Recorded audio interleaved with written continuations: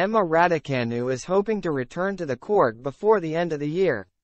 Emma Raducanu has once again dropped down the WTA rankings as a result of her lengthy layoff, with the Brit now the world number 194. The 20-year-old has not featured since being beaten by Jelena Ostapenko in Stuttgart in April, but has hopes of returning to the tennis court before 2023 draws to a close. Following her defeat in Germany, Raducanu took the decision to address several of her recurring injury woes by undergoing surgery. The former British no one went under the knife on her wrists and her ankle in the hope of bouncing back to pain-free full fitness by the end of the year. She undertook the surgeries to prevent the injuries from hindering her as she looks to rediscover her top form. Raducanu has not featured since but remains hopeful that a return before 2024 is the plan.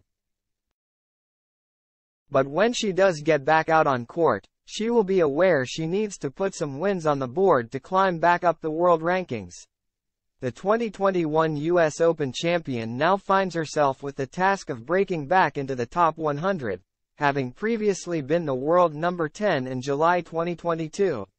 Having lost the 10 WTA points she received from playing in the first round of the 2022 US Open, where she lost 6-3, 6-3 to Elise Cornet. Raducanu is now ranked number 194 in the list and could drop further down the rankings before the end of the year. In contrast, the likes of new US Open champion Coco Gauff and Marketa Vondrahusova continue to climb the rankings. Despite losing in the final of the US Open to Gauff last week, Aryna Sabalenka has been named the world number 1 in the updated standings to put an end to Iga Swiatek's 75-week spell at the top. The Belarusian made it to at least the semifinals of all 4 Grand Slams this season and has improved markedly over the last 12 months.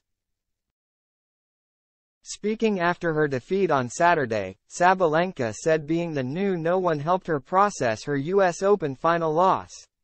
She explained, having won 3 titles in 2023. Probably that's why I am not super depressed right now. Becoming a world number 1, it's a huge improvement, an achievement. I am really proud of myself that all those years I have been working so hard helped me to become world no 1. It's good so that I can say I have been world number 1, but I really would like to finish the year as world number 1.